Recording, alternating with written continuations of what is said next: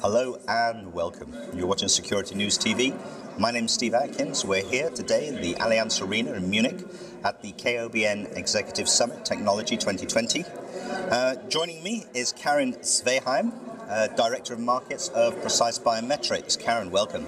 Thank you. Now, one thing that has always impressed me about Precise, match on card, a technology that you have not wavered from since the very beginning.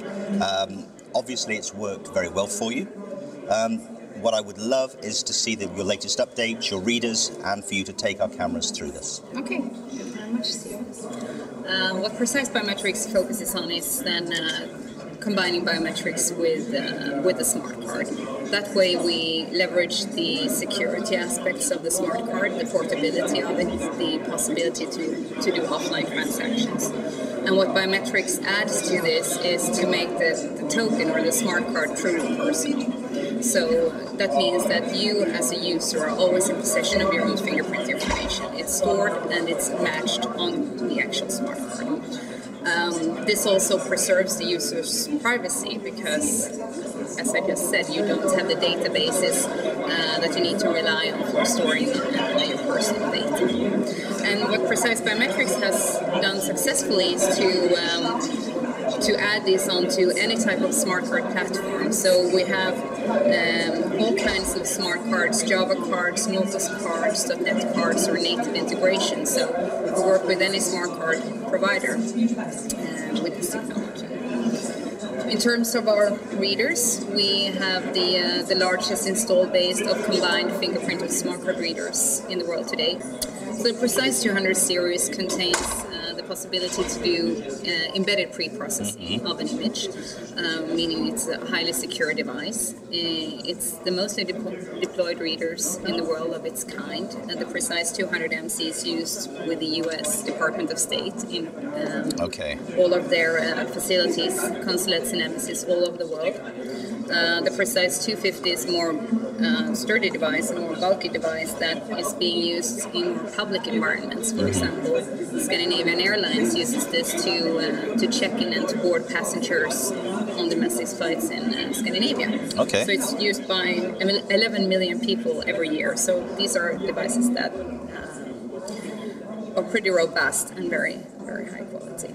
What I'd like to show you is how an enrollment takes place, what happens when you enroll a fingerprint onto a smart card, and demonstrate a use scenario. So what I'll show you here is the enrollment to a smart card, where we will take two fingerprint samples and store one of them as a template on the smart card.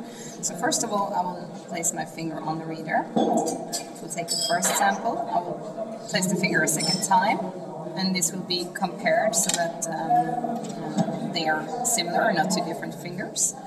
I insert the smart card, and what happens is that the fingerprint image is converted to a digital representation, so it becomes a template and it's stored onto the secure chip of the smart card. What I'll then do is I'll demonstrate for you a user scenario where you imagine this being a national ID card, which could be, for example, used in a voting scenario, for example.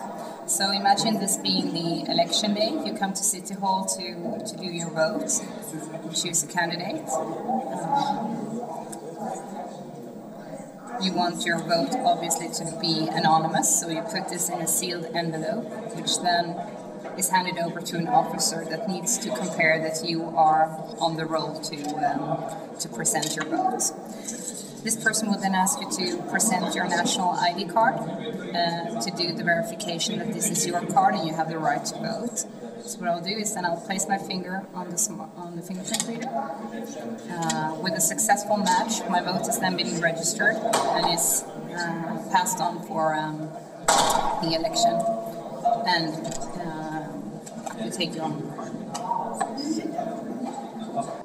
And you say that certainly this particular reader is now being used by how many million people?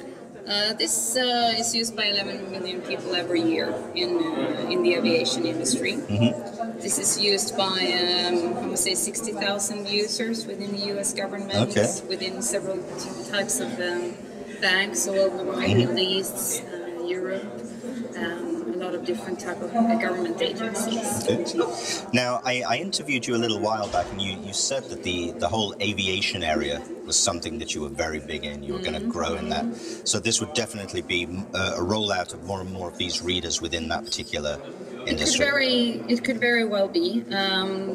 What Precise is focused on is actually not to tie our technology to our own hardware, but we actually are sensor agnostic. So we could use any third-party fingerprint reader. We could use the sensors that are embedded onto a laptop, and we don't want to restrict our customers in the choice of hardware because we know that these demands and the budgets can change over time. So we have a more open approach in terms of hardware. But this is obviously a very well-proven device in that area. Certainly is. Karin, thank you very much. We appreciate you coming along and showing us this today. Thank you very much. Thank you. That was Karin Sveheim, Precise Bimetrics. My name's Steve Atkins. You're watching Security News TV.